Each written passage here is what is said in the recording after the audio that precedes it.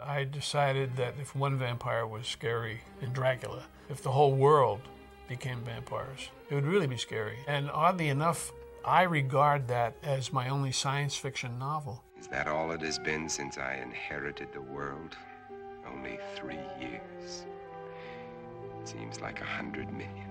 I was hired by Hammer Films to write a screenplay for them. At that time, I was afraid of flying. I took the Queen Elizabeth over across the ocean, and then they put me up in a hotel, the Green Park Hotel there, and I wrote the script.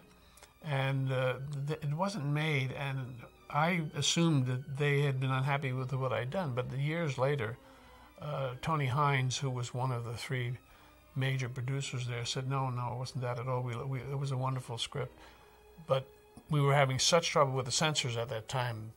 The censors had really come down on them hard for both Frankenstein and Dracula.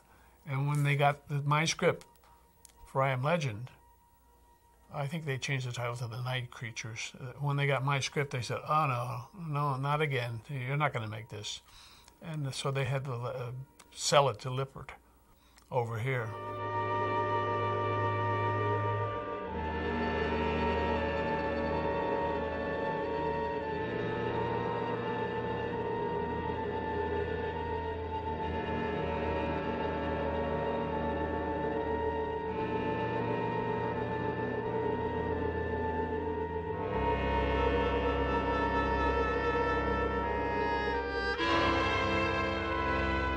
Well, it's apparently inspired a lot of people to make movies out of it, and they haven't done it right yet. I don't think they will now. I think it's probably passé now, even though it's a very good novel. I couldn't be out here in the daylight if I was one of them. You know that they can't come out until sundown. I did a lot of research. I went to a doctor and asked her about it, and I explained scientifically, I believe, why a vampire is what he or she is. Why you had to drive a stake into his chest. You couldn't shoot it because the wound would immediately seal itself. But the stake held the wound open, and the germ with the bacillus, whatever, that kept it alive, mutated instantaneously into a destructive bacilli, which reduced them to dust. And then I explained all the other aspects of going across water, why they don't see themselves in a mirror. It's a hysterical blindness. You're freaks. I'm a man. The last man. It seems to be regarded as a classic. To me, it was just another novel. Both in that and The Shrinking Man, I tried to do them each chronologically. And it just seemed to go on endlessly, so I thought, no, I better just jump right in and build up the background in increments throughout the story. And I started to write The Shrinking Man in the same way, chronologically, with him slowly going through this process of getting smaller and smaller. And I realized, no good.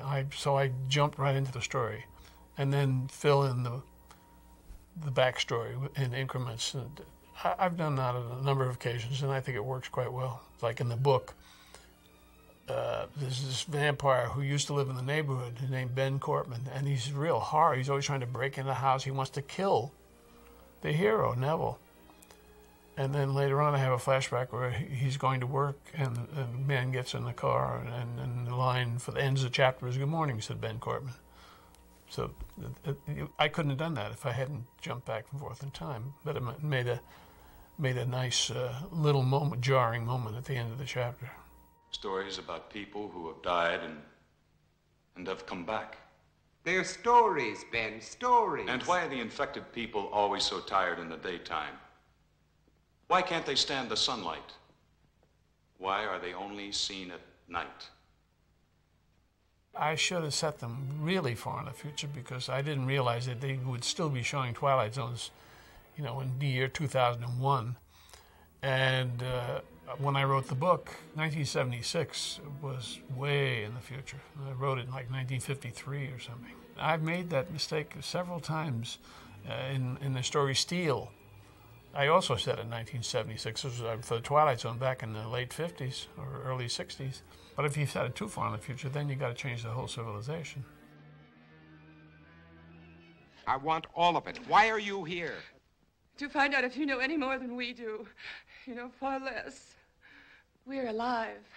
Infected, yes, but alive. They decided to revise it, and it was still basically the same story, but I was unhappy with it, and I called the Writers Guild and said, please take my name off this, and they said, well, if we do that, you lose residuals in the future. And since I had 4 children, I thought, well, no, that's not a good idea. So I came up with Logan Swanson, which was, Logan was the maiden name of my wife's mother, and Swanson was the maiden name of my mother. So that's where he came from. I indeed am Logan Swanson.